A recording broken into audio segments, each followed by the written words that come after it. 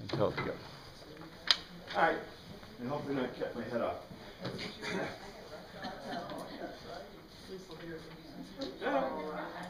All right, let's see. We've kind of had this word before. I had a brand new blue pen because Tammy said she couldn't read my blue pen. Oh man, and that's a brand new one. What do you think? You kind of mix your old and your new. Let's see if this works. Oh no, that's like dead. Not working. We'll find one. Blue one underneath the board. How about this? Oh, but it's. It works for me. That works for you, but you're close. Red. Oh, red. Tammy likes red. I got 3 colors going here. But red usually means danger, right? Yeah, it looks like Christmas. This is, it has O's in it, right? But the pronunciation in Greek is hodo, hodos. Hodo. Hodo is what you'll find if you look in your thing. I don't do declension for you, okay? But hodos. And this, we usually say team hodos. The way, right? And in Greek, you don't have to have the article in front, but that's okay. Tammy told me, I don't see any new faces, but I had some new faces. I guess I scared them off. I'm sorry. I was going to talk about, how we do the class, but I guess I don't need to do that because I see everyone that I kind of recognize. But anyway, road, the way, right? So whenever we see hodos, whenever you're reading your Greek in Mark and you see hodos or hodo or any form, it's the way, and that's what he means. Now this one is a little bit interesting. This is an E or U sound, K-O-L-O-U-T-H-E-I. And this the pronunciation is a H-A pronunciation. So we get, in this case, akolotheo. Akolotheo, akolothea, in this one, the thea. Akolotheo means a road. It's together with on a road. So this is a as in, remember a can be negative participle, but a can also be a joining participle in Greek. So a, kolotheo means way or road. So on the road together, which is kind of a neat word. I think I mentioned that to you yesterday. This is the one that I talked about. A-N-E-B-L-E-P-S.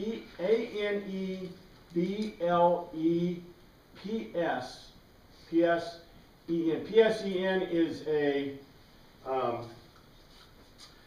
suffix form, a declension form of the verb. This is anablebo. And remember I told you anablebo. Ana means to up, look. And okay, you can take however you want.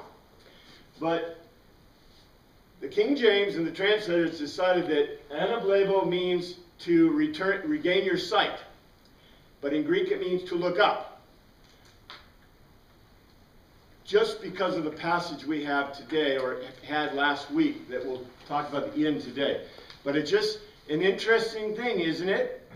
If I want to make words say what I want them to say, I can pawn them on fun you guys if you don't know Greek, right? If you know a little bit of Greek, whoopsie. But it's kind of funny. You take a common word in Greek, which means to look up, and you make it to regain your sight. Well, how many words in English do we have that means to regain your sight? 0. Why? We don't need it, right? But do you look up often? Well, yeah. Everybody, okay, I look up. I look up in an airplane, maybe not in ancient Greece, but I look up at birds. So, it's not uncommon to have a word for look up, but pretty uncommon to have a word meaning to regain your sight. I'm just telling you, we got to be cautious because we take whole words and the translators have made whole words into theology. And that's nuts. That's craziness. But anyway, this word is one of those words. And, you know, I just can't get away from it. Pistis comes from pisteo. Pistis is the noun. Pisteo is the verb. Pisteo means to be convinced of a logical argument. Pisteo is translated in our Bibles as faith, and, no, as belief. And pistis is translated as faith. Faith is a noun, belief is a verb. Yeah. But you got the point. Now, I want to make a comment about this that I think is very pertinent to the modern world. How many times did Jesus talk about feelings? Feelings, nothing more than feelings. You ever notice him saying about feelings in Mark? Has he said anything about feelings? Not that I know of. Has he seemed to care about your feelings, or anyone's feelings for that matter? No, and he's going to even care for them less pretty soon here. I'm just saying, you know, we've built something funny, and by the way, who's biggest into feelings? Who's the most closest feeling guy that you know about? How about the devil? Remember the devil told Jesus, go do it, Jesus, right? Turn this stuff turn that stone into bread, because you're hungry, right? Why don't you follow me? Because it'll make you feel good, right? Right? I'm just saying. So what happens when to be convinced becomes an article of what you feel or think about? Whether it's true or not, right? I'm just saying. As a matter of fact, if you remember our magic Greek words, these are the magic Greek words, because they help us understand everything about Greek culture. Sarx, Suke, and pneuma. Where is feelings in this picture, according to the Greeks? Feelings come out of sarx. Feelings come out of sarx. They are pathos. Uncontrolled sensuality. Pathos is probably best defined as, it's a love word, but it means basically rape. Okay? Uncontrolled passion is pathos. Pathos comes out of sarx. And how do you defend it and fight it, according to Paul and Jesus? Suke. I just want to point this out because, to me it seems like the Christian world is going more and more toward this feelings thing. And how far do you think feelings are going to get you with Jesus? I'm just saying, just pointing this out. Anyway, other word. Let's see, the last word, that should be U-P-A-G-E. Not agape. Looks like agape, right? The sound here is H-U-P-A-G, and it's an O, but the declension is E. Supage, hupago. It means basically from, let's see, I gave you the part, hupe. Hupe means under. And age, ago means to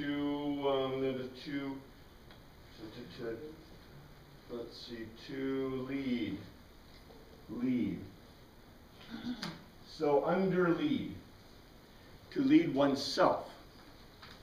So let's look at it because I wanted to kind of all right. We have not really changed the logos, but the logos changes pretty dramatically from one point to another. The logos has not changed. In other words, we're looking still at the same logos, right? The Smarts logos. But you know what? Just like there was a great change where Peter made his wrong declaration, his wrong right declaration.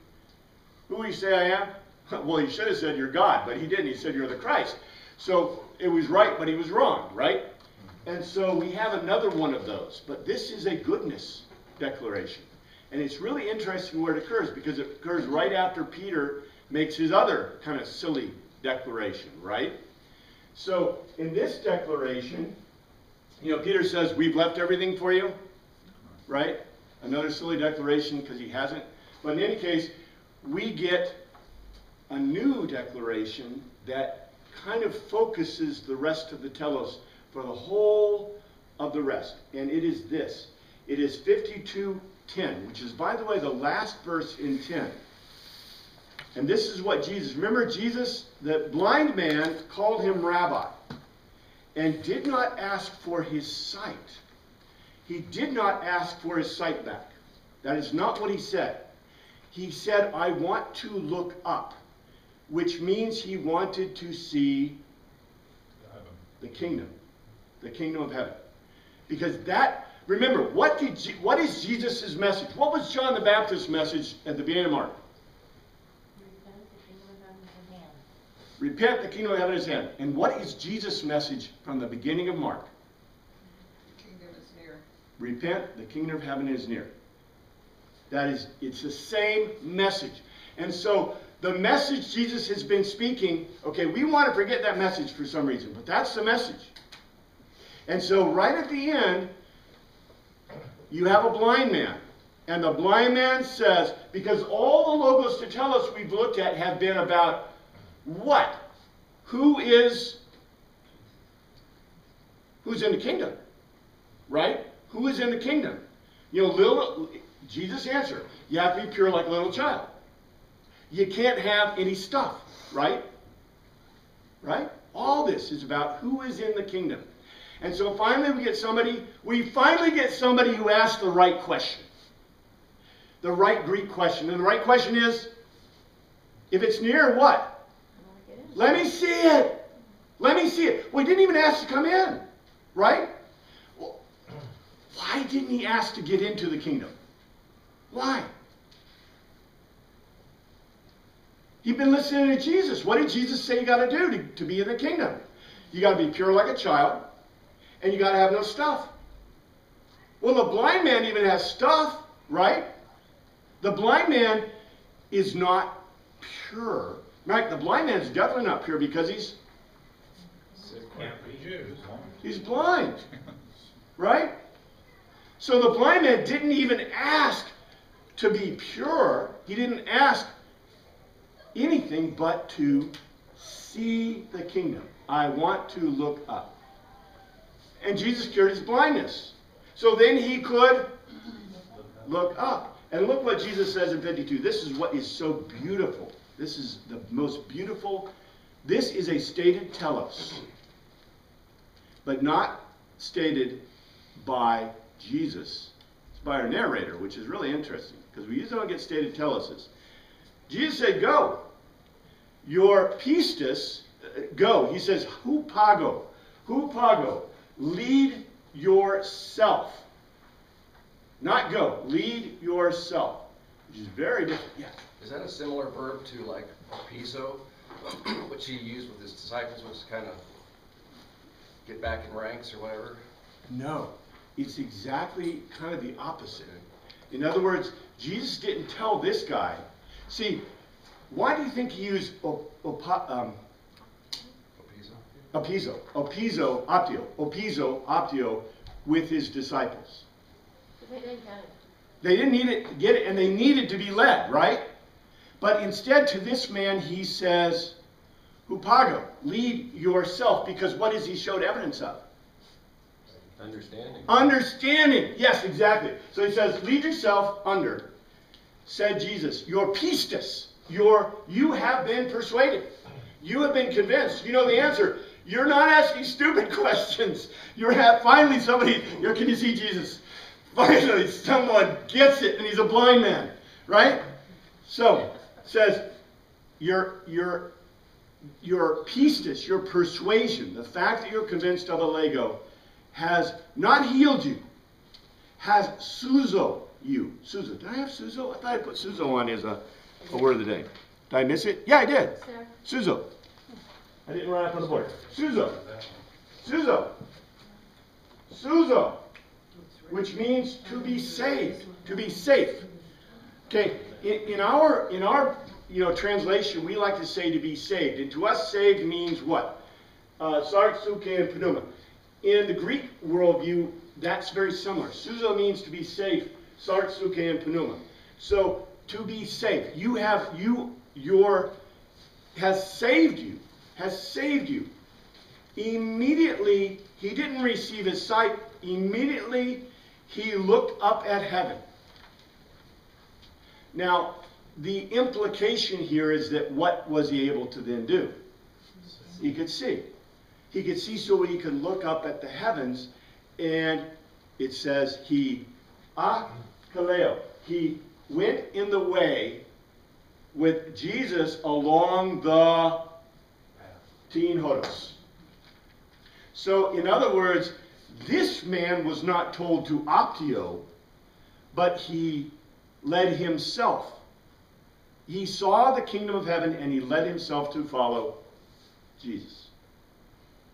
This is a declaration. This is a telos.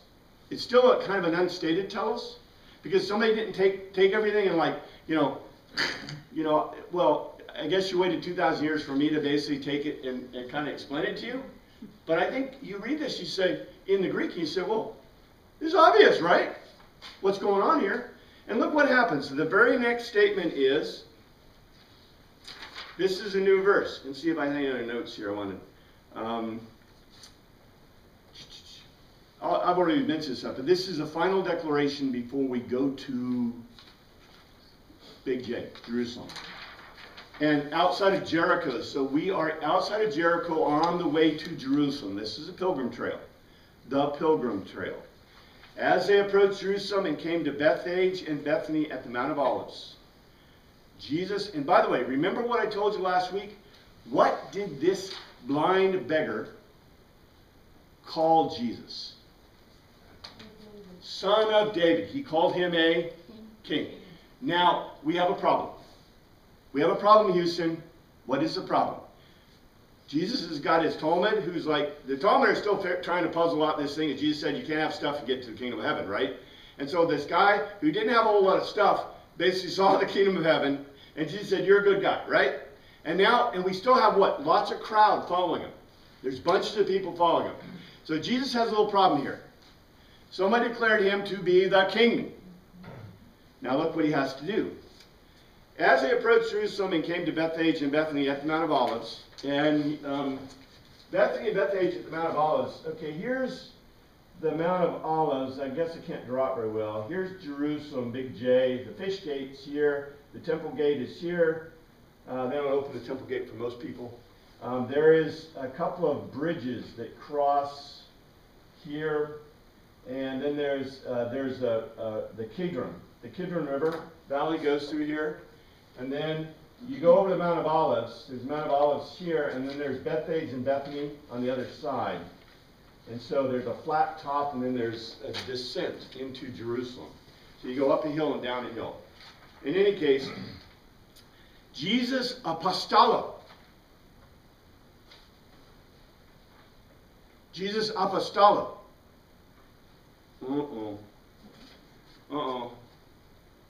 Apostolo. The word is what?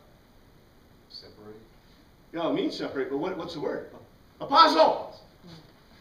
Now wait a second. If I pick you, I just apostolated you, right? And Jesus is going to apostolate these guys to go get a colt, get a foal. Well, does that mean that if every time I ask somebody to go get a colt, I made him an apostle?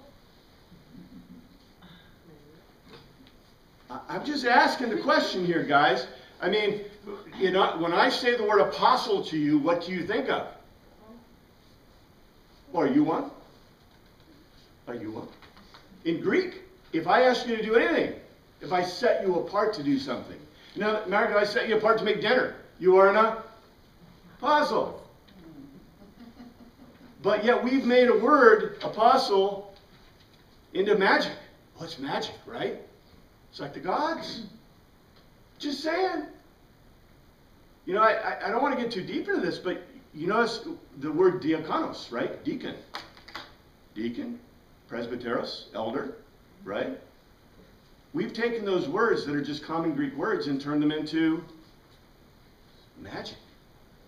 And guess what? Strongs and Vines represent that because they got 2,000 years of let's make magic. Let's make feelings out of the gospel. When the gospel to Jesus is what? Logos.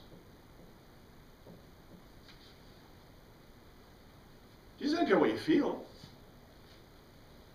Right? Like, for example, the Ten Commandments. It says, do not steal. So if you go to Jesus and you say, hey, God, I was hungry, so I stole. What do you think the answer is going to be? Uh-oh, Chongo. Just saying. So, as they approached Jerusalem, he came to Bethphage and Bethany at the Mount of Olives, and Jesus apostolo. He set apart 2 of the disciples. And I don't think it was that special. And they don't say who, but I guess they were probably disciples didn't ask stupid questions. He kept the stupid ones with him, right? So he could answer their questions. Because we don't know how many questions. Can you imagine these guys? I bet they're peppering Jesus with questions, right?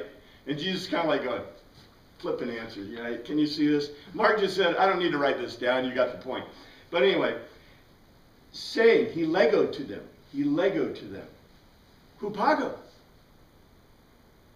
Hupago. Hupago. Lead yourself. Lead yourself. Maybe 2 of the disciples got it. I wish he told us who they were.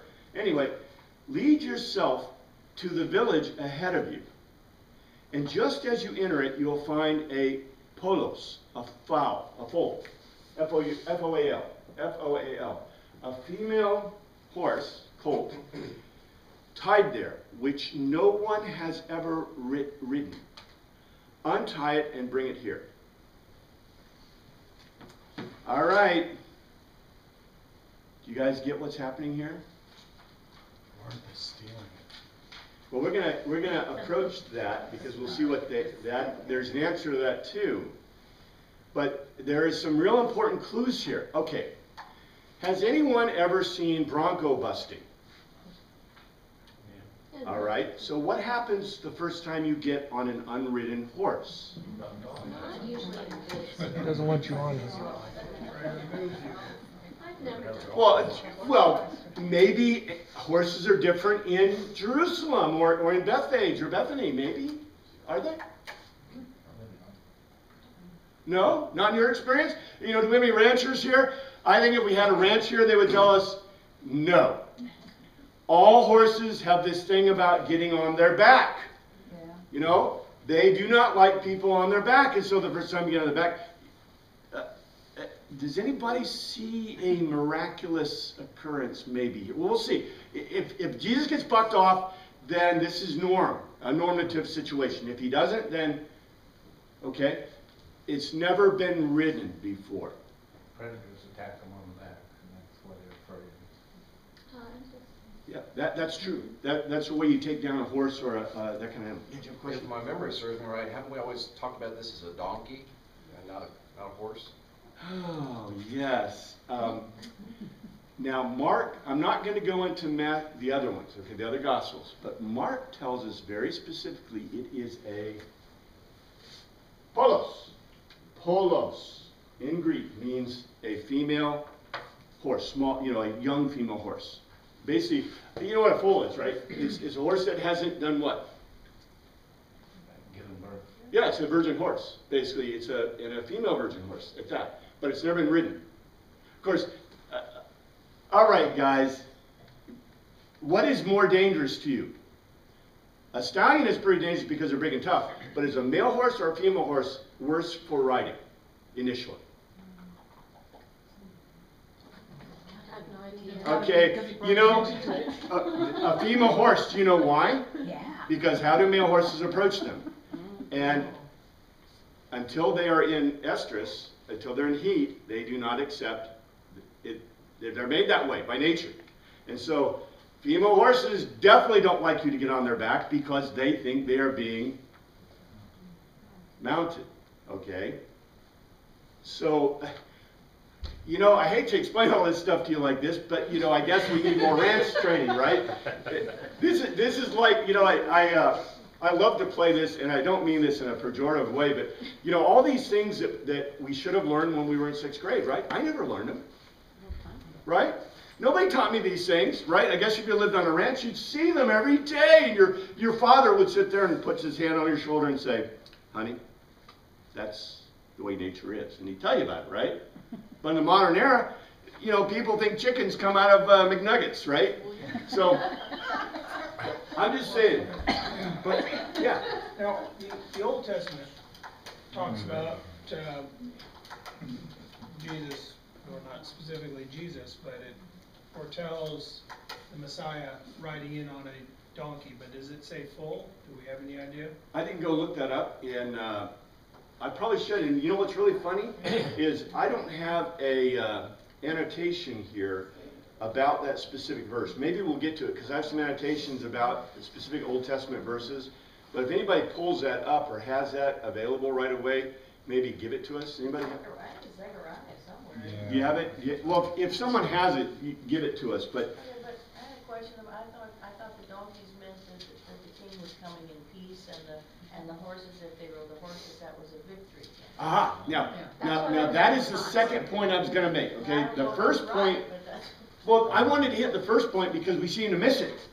It's an unridden horse. Look, guys, if you told me, I'm smart enough to know that if you told me, we're going to go get an unridden foal and we're going to put you on its back, I would tell you, you're nuts. I don't like horses anyway because every horse I've been around, they step on my feet. You know, my kids always want to ride the horses, right, in the ponies. And so I'm there helping my kids, and they still step on my feet. I hate horses for that matter. They weigh 2,000 pounds, for goodness sake. They're dangerous creatures, right? Now, if you're on top of them, I guess it's okay as long as they don't buck you off. I'm just saying, if you know, I want you to note this, that it is an unridden horse. And if someone said ride an unridden horse, it would scare me to death. Yes, ma'am, you have it?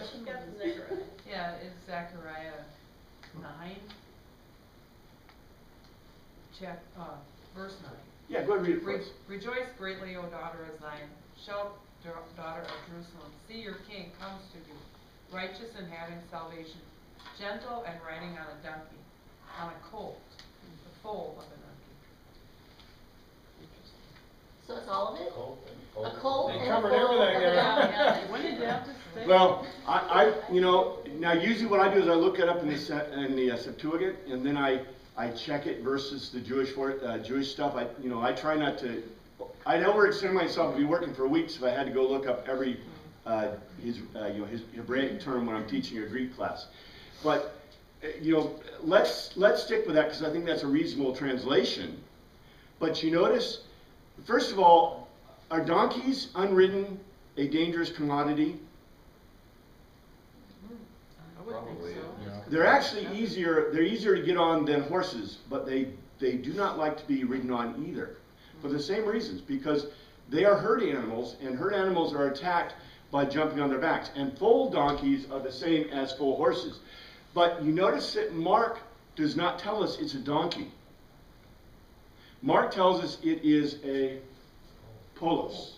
And it's very important because Mark's audience was Greek. And what's the other point of this? A king comes riding into town on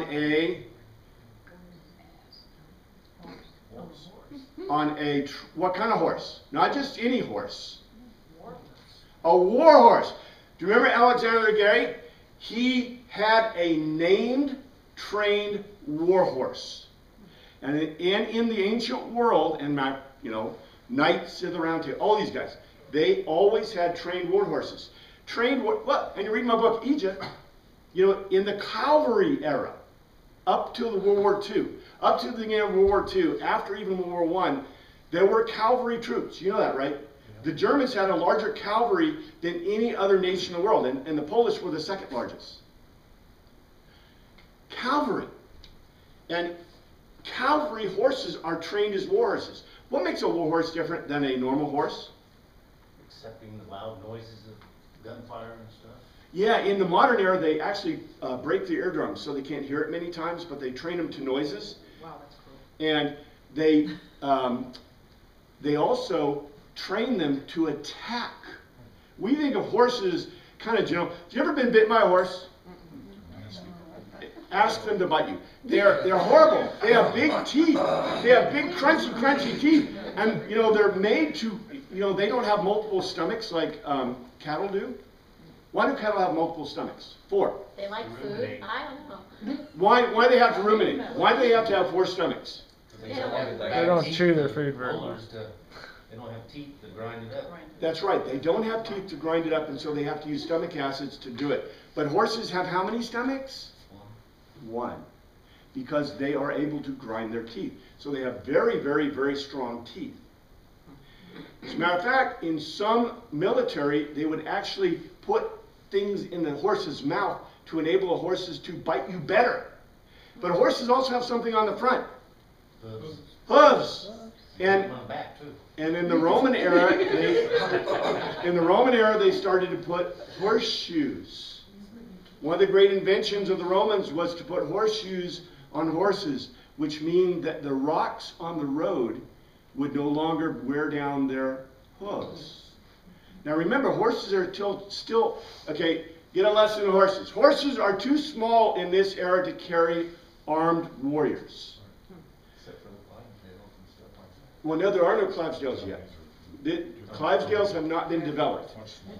These horses are much smaller. They can carry a human being, and generally horses in this era can carry, for example, the Romans had 2 groups. If you read my book, I don't remember all the details, but every legion had basically, I think, 2 or 3 groups of cavalrymen. But the cavalrymen were used for what? Were they used for fighting?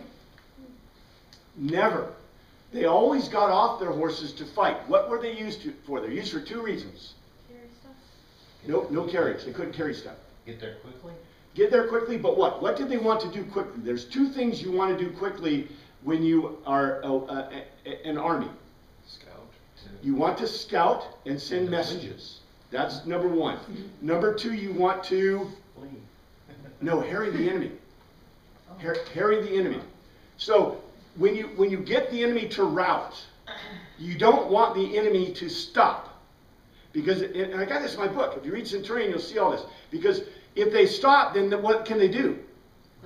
They regroup and they get ready to fight you again, right? And so you don't want that to happen. So when you finally get them to rout, which isn't hard in the ancient world, the ancient world was all about nerve. Because their weapons, they didn't kill people, they were kind of yucky weapons. You know, they chop people up and things like that. But generally you couldn't get close enough to them because the people would either, you know, they had shields and stuff like that and they defend themselves because people don't want to die. So the way you fought an army is you caused them to lose their nerve. That's exactly, you didn't decimate them. You got them to lose their nerve and then they would Run away. Now the problem is that anybody see a hockey game? What happens in a hockey game when guys are about to fight? Take their helmets off. They take everything off. They take their helmets off. I wouldn't do this. I think they're nuts. They throw their armor off, you know, and then they fight. Well, the opposite happens in the ancient world. In the ancient world, when you get the enemy to run, what do they immediately do? Throw their stuff Drop out. everything so they can run faster. That's right, they drop everything. They throw their shields, they throw their armor, they throw their swords, they throw everything away in their packs because they want to go beat feet. Now, if you're the winning side, what do you definitely not want to do? Coming back against them. Yeah, well, don't drop your stuff. Can you imagine? Okay, I'm gonna do like a hockey guy. I'm gonna drop all my stuff and run after him. No. Ah! You know, what do? Pick up rocks? No, what you do is then you have your cavalry carry them. And cavalry were used to do basically, well, you could say 3 missions if you want: messages, scouting, and harrying. So the harrying was to keep the enemy from being able to turn and regroup so they could fight back again. So you want them to harry. And so what they usually carry, what do you think they carry? What do you usually see? Well, Spear. spears, yeah, pikes and swords. Pikes and swords. Because the pikes, see, you didn't necessarily, you know, we always see the pictures of them running them through, right? That's the knights. No, you don't run them through. You get up close to them and you poke them. Because you want to keep them running, right?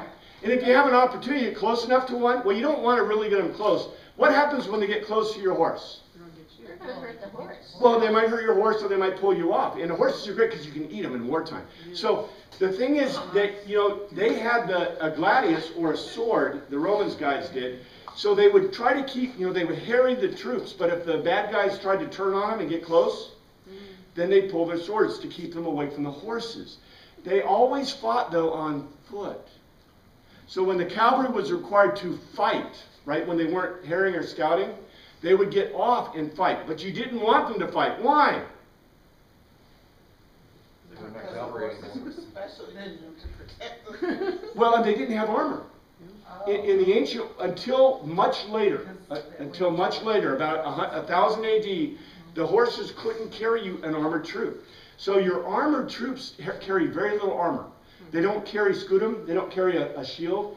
They have very light weapons, you know, because their purpose is to scout and harry. That's their job. So, you know, a wise commander doesn't abuse his troops. See? You use them properly. So anyway, all this goes back to the point of war horses are dangerous creatures. Horribly dangerous creatures. You don't want to meet them, especially when they have a rider, because the rider directs them. You know, it's kind of like attack dogs. You know, they say, get him. And the horse will get you. They'll kick you. And they'll bite you. And they'll bite you with their heads. And if they have spiky things on their heads, I mean, you're toast, right? Because remember, do you remember the spiky things they put on the heads of the horses? Why do you think? Because that way... I saw Ben-Hur, I know. You saw Ben-Hur, see? By the way, that's why they had multiple horses on the cavalry, for a bunch of reasons. But I won't go into chariot troops. We're not talking about chariot troops, but chariot troops are a huge deal in ancient warfare, you know, until they were defeated, the big defeat of the Egyptians back in around, I think it was 1000 BC or 900 BC, something like that. Anyway, so the way a king comes into his land is on his trained war horse. And war horses are generally, well, I hate to break this to you, you'd love them to be stallions, right? But trained war horses are usually geldings.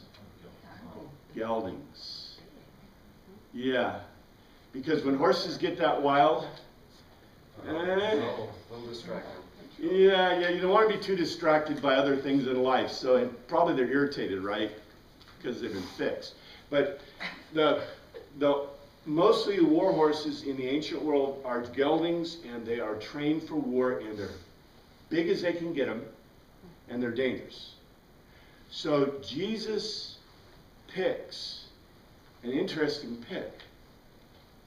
Completely untrained, female, unridden colt. Probably a fully grown horse. It's a foals. Okay? In any case, this is a paradox, right? But you see Jesus' problem. He has somebody call him the son of David. And so therefore, if he comes into Jerusalem, well, if he comes in Jerusalem, let's say he just comes into Jerusalem. Let's say he walks into Jerusalem. What kind of problem do I have there? Everybody's walking into Jerusalem. Well, not just everybody's walking into Jerusalem, but you just declared yourself to be what? If you walk into Jerusalem, you could be a couple of things. You could be common, koinonia, or you could be a prophet, or I could be making a declaration. But there is a declaration that Jesus wants to make, right? Yes. But he's the king. But he wants to make that declaration in what way? I think, I would say a paradox. A paradox explains it beautifully, but also it fits in... He didn't have any choice. That's right. He had scripture to fulfill. Well, okay, I don't disagree. I don't disagree with that. Now, you know, the detractors will say what? What will the detractors say? That Jesus did what? Because he knew the scripture. Because he knew the it. scriptures. He manufactured it, right? On a script. He acted on it. But do you see what Mark is trying to do for you? He's writing to an audience that knows the Septuagint, right? But Mark is trying to show you what? The logos, the logical reason for Jesus to do what he's doing, right? And the logical reason was because somebody called him Son of David. Has he been called Son of David before? Nope. Has he been called Rabbi before? Yes, he was once, right? This is, these are cues. These are really cool cues. Okay, so anyway. 3. If anybody asks you, here's your answer. If anybody asks you, why are you doing this? Tell him, echo him. The Kyrios. The Kyrios. The Lord. We put a big L on there, but Kyrios means basically mean Lord Mithras, but that's what Kyrios needs it.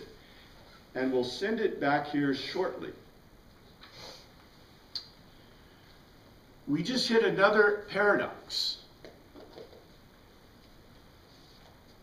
Kings do what to their horses? They own them, right? Does a king borrow a horse? No. In Zechariah, the impression is given that who's coming? The king is coming, right? The king is coming. And remember, the disciples think, who's coming? Who's coming to dinner?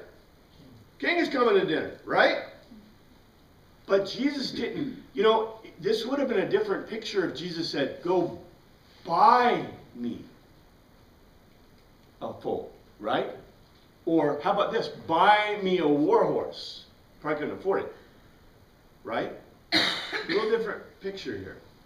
If anybody asks you, tell them that the Kyrios will bring it back shortly. 4. They went and they found a colt outside, not in the street. I should have given you this word. The word is amphiphodon. Amphiphodon. Amphiphodon. Amphiphodon. They went and found a colt at the fork in the road. A fork in the Hodos. If Mark hasn't made it clear already, Jesus is at a crossroad here. We all know what crossroad he's going to pick, right? But Mark just told you they came to a crossroad, to a fork. That's where the horse is. What do you think the horse is to Mark? It is a decision. It is a fork in the road. What's the decision? What's the choices that Jesus could make here? We could skip Jerusalem and not die. Well, he could march into Jerusalem on the back of a horse and declare himself Zechariah's king, right? Or he could enter Jerusalem in a different way. Remember what he said? He told them all the time. The Son of Man, who's the Son of Man? We don't know. The Son of Man is going to be beaten and died and turn himself over, right? And then rise again. Some people were standing there and asked, what are you doing untying a colt? 6, they answered, as Jesus had told them. And the people let them go. 7, when they brought the colt to Jesus, and epibalo, they threw their cloaks, their himation. This is very important. Himation is an outer cloak. They threw their outer cloaks over it, and he sat on it. This is a miracle beyond miracles. Because if I took a horse foal, and I threw cloaks over its back, well, what's the first thing that happens when you first try to saddle a horse? Kick it off. They kick everything off. These people, I don't know what's, maybe Jesus was like doing his thing with it, right? Horse whisperer thing. Because the horse just stayed there. And apparently the people were able to put their himation, their outer cloaks. Outer cloaks is very important. And look, he says he sat on it. This is a miracle. This is just like the one where Jesus is walking down the mountainside, over 10 miles away, and he looks and sees them in the middle of Lake Galilee. I can't see an airplane at 10 miles away, all right? But he sees them having problems in the middle of the lake. Okay? This is one of those miracles. Everybody in Mark's audience goes, ooh, ah, ooh, right? And we go, eh? Anyway. 8. This is a beautiful verse. Meg, I think I gave it to you. Many people Stronumai, strew their himation, their outer cloaks, on the teen hodos. What is this symbolic of? Obviously, if you throw your outer cloak onto the teen hodos, you are submitting and casting yourself to the teen hodos, right? It's beautiful how Mark weaves this in here. While others, and look what others, it says, while others stronumai, strew in teen hodos. And by the way, your NIV pulled it out, but it's in the Greek, it repeats it. They strew teen hodos, branches, stibas. And the words used in the Greek, stibas is a trample flat spread. I should have given you these words. These are really complex words. They strew in the teen hodos, stibas, a trample flat spread. They had beat the breast in, they didn't cut. They copto. They copto. They beat their breasts in grief while they got the stibas, the trample flat spread of stuff from the fields. All right. Why? Why did they beat their breasts in grief? Now, we don't get this at all in the NIV. This is what the Greek says. Why did they beat their breasts with grief? Because they had to go out in the fields to get stubble to put in the teen hodos. Why? They didn't have himation to strew in the path. Oh, they didn't have outer cloaks? They didn't own, which means they were Poor. very poor. They're very poor. So, in other words, in this people that are, and there's apparently a large group. We don't know how large, but there are many, look, it says many people out of this large group. So this group must be huge, right? And the people that didn't have outer cloaks, the NIV totally slaughters this translation. But it says they beat their breasts in grief because they had to not get branches.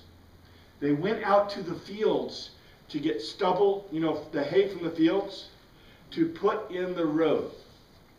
Now, what does this tell us? This tells us three things, three very important things. Number one, what time of year is it? What are the roads like? What is the season of the festival? Or it gives us clues. Is it harvest time because of the stuff? There's Must stuff be in the after field? harvest. It's after harvest. Okay, after harvest, there's junk at the field. They didn't take branches, so it's not. Mark intentionally tells us, because John tells us a different story about this. It's not Sukkot. It's not Sukkot because if it was Sukkot, they would have had the lulabs, the branches that they used to build the. In Sukkot, Sukkot is a festival of booths, and they build a booth on top of their house, right? And they build it of 4 different branches, types of branches. Can't remember them all, but anyway, they build it of the branches. And then they take the branches and they take them to the temple during Rosh Hashanah, right? So this must be, or probably is past Rosh Hashanah. Because it doesn't say branches, although our translation misleads us. They're gathering stuff from the fields. Okay? And when they're doing it, obviously, why would you put, okay, when people are walking, it's okay. When horses are walking, there's a little problem. Why would you put stuff down in the road for the horse to walk on? Rocks. Not rocks. Mud. Mud. So this is most likely, and by the way, everybody who can own them has himation on. So this has got to be probably coming out of the winter season to spring.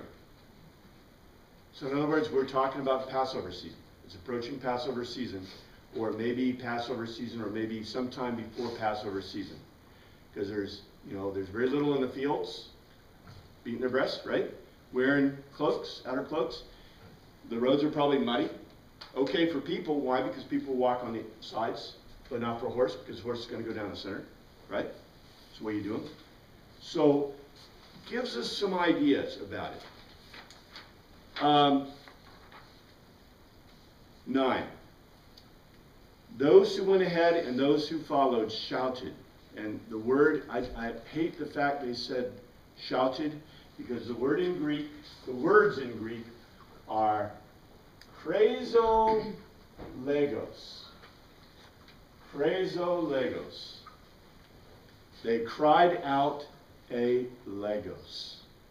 In other words, they had made a conclusion for themselves. They cried out a legos. Hosanna. Lugeo. Lugeo. Good logic. Lugeo. We say blessed. Lugeo. Good logic. Is he who comes in the name of the Lord. Now, why this is really important is because this probably isn't the season of Sukkot. But when are they looking for the Messiah to come? During the... No. Sukkot. During Sukkot, in Rosh Hashanah, that is when the high priest states Yahweh before the people. It's the only time Yahweh is said out loud by the high priest before the people, because you do not use the name of the Lord in vain. According to Josephus, he tells us the high priest only said the name of God at Rosh Hashanah. And Rosh Hashanah is the new year. It's back in November, December period, right? That's when Sukkot is. And so in Sukkot, and during Sukkot, this is what happens. Psalm 117. This is where this comes from. 117, 118. 117 is the shortest psalm. Praise the Lord, all you nations. Extol him, all you peoples. For great is his love toward us, and the faithfulness of the Lord endures forever. Praise the Lord. This is the 117th psalm always precedes the 118th, never separated.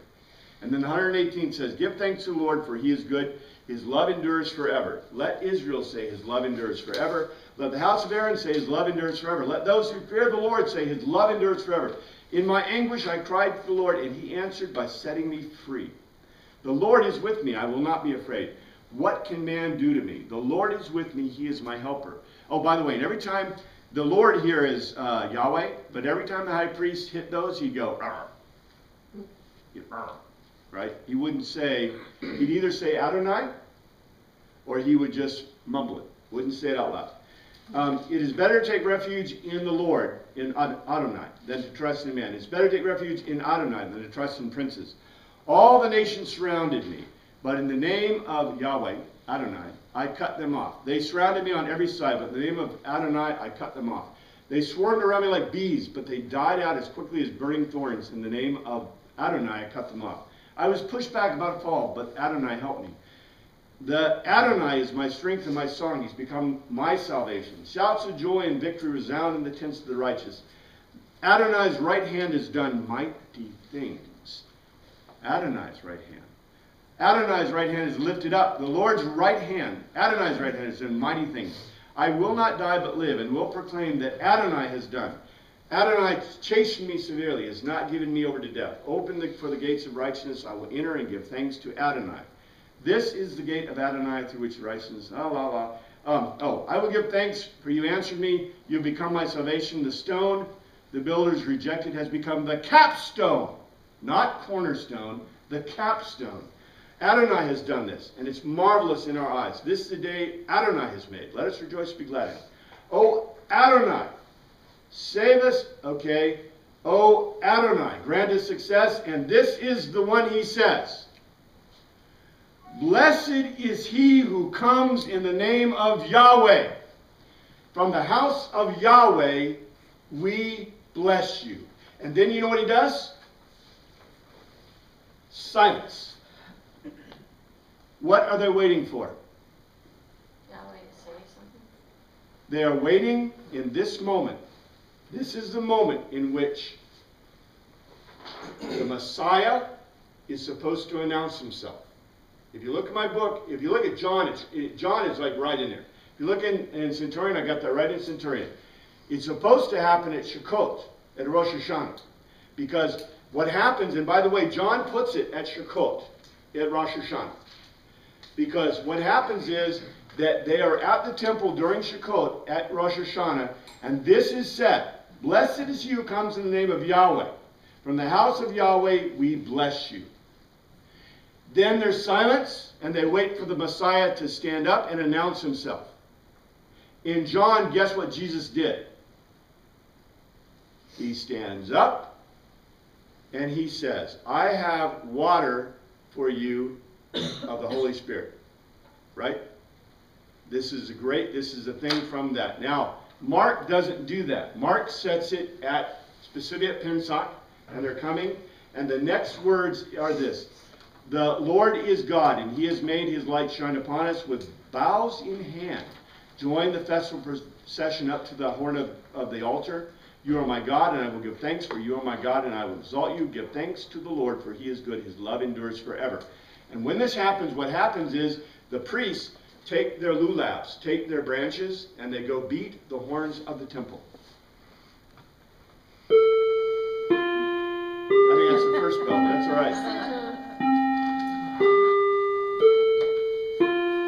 Because we will continue this, Jesus' entry into Jerusalem, according to Mark, which is a little bit different than the other Gospels, but getting this perspective is very interesting. There's a lot more that we can dig out of this historically and culturally.